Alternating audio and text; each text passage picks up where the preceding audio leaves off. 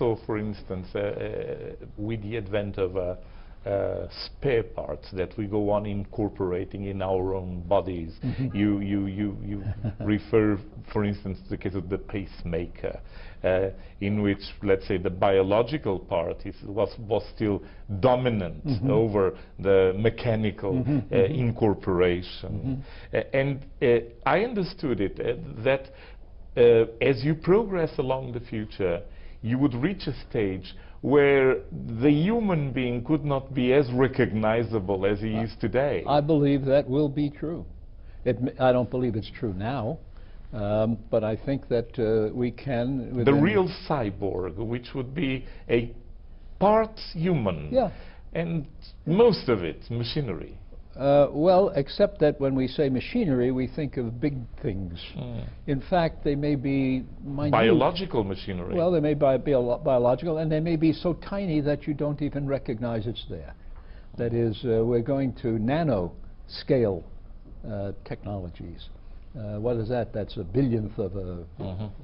So it's so tiny. And we have a lot of work going on, for example, in neuroscience, a study of the brain, and so forth. And I think that in 50 years, or perhaps 75 years, we will, in fact, regard it as routine to have implants of one kind or another in the body or on the body, and that we may very well, after a while, have to define what do we mean by human. How different can you be and still be regarded as human? There's a wonderful, wonderful book that we read years ago and I've never forgotten. It's by a French author, probably now gone, named Vercors, V-E-R-C-O-R.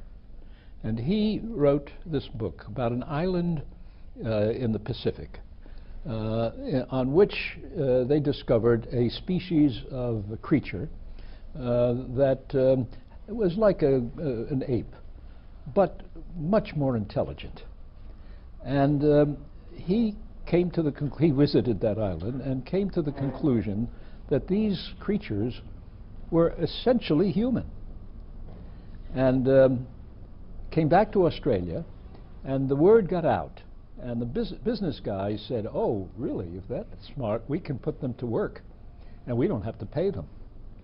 So they, in fact, did. They went and brought some of these creatures and tried to essentially exploit them as free labor. But the original hero of the book said that they were human. And the other side said, no, they're not human, they're animals. He therefore took a baby from the species and took it with him to London. In London, he shot the baby and called the police and said, I have committed murder. And there then followed a trial in court in which the decision had to be made. Was that human or was that not human? It's a wonderful, wonderful story. A wonderful story. And it raises precisely this issue. There's ethics, which it's an element that keeps on coming into your work through